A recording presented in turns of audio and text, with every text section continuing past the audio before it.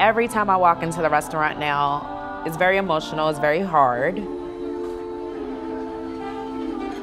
It's like a certain sound that I'm accustomed to.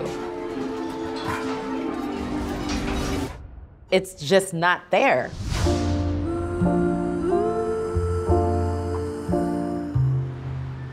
Yeah, you have to be a little crazy to own a restaurant in New York City. But the reason why we do it is pretty simple.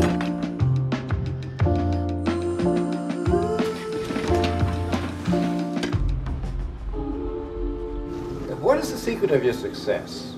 I mean, I've been asked that so many times, and I can't come up with anything else except love.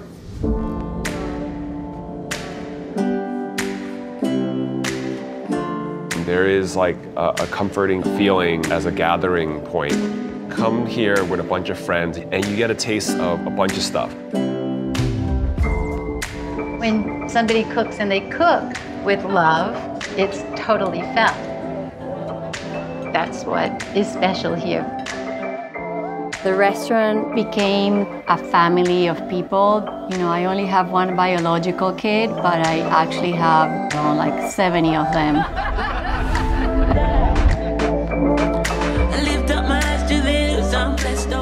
In our culture, you just don't go to a restaurant if there's not good music playing.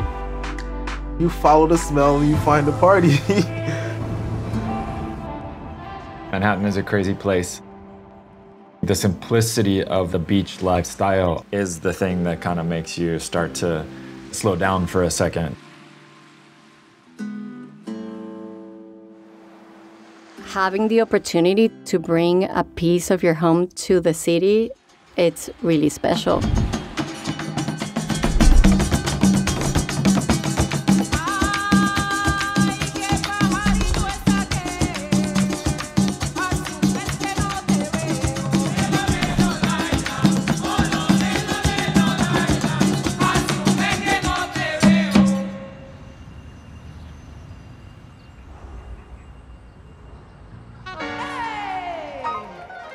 Welcome, everybody. Welcome. Sylvia's Gospel Brunch. My family is very expressive about the importance of our faith.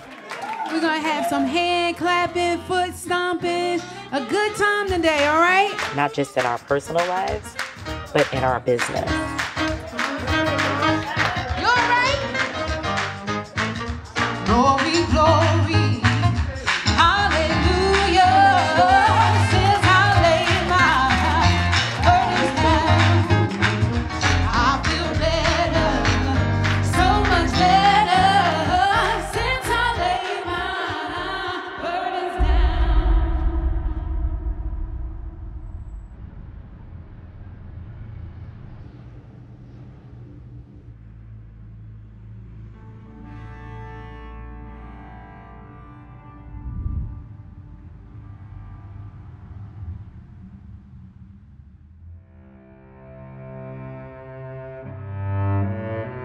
Everything just kind of halted. The thought in your mind is this the end? It was very emotional, that emptiness, that void in life. We consider our staff family, and having to tell your family that they are out of a job is one of the most painful things to do.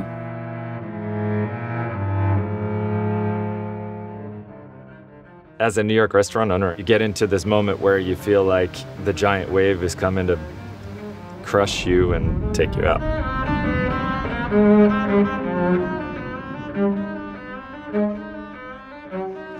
Delivery kept us alive, but there's a difference between being alive and living. Survival alone isn't sustenance. You still need the soul.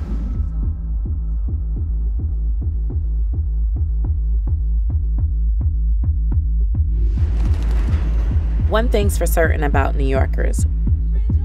We don't give up. It's just not in our blood. We bounce back from 9/11. We bounce back from Sandy.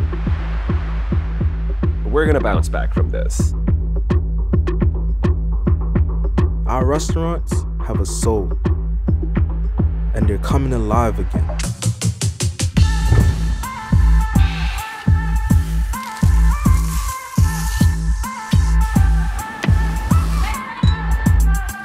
It's all a beautiful orchestra.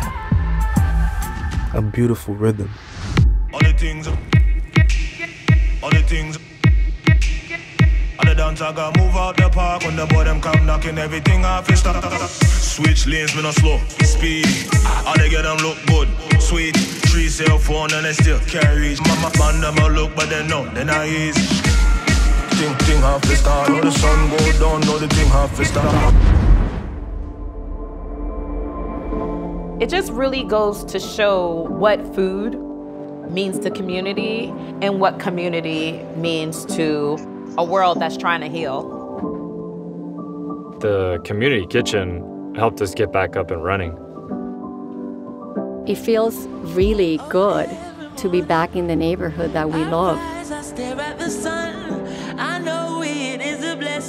We're gonna give these people what they want. We're gonna give them the music. We're gonna give them the culture. Made people feel like they were at home.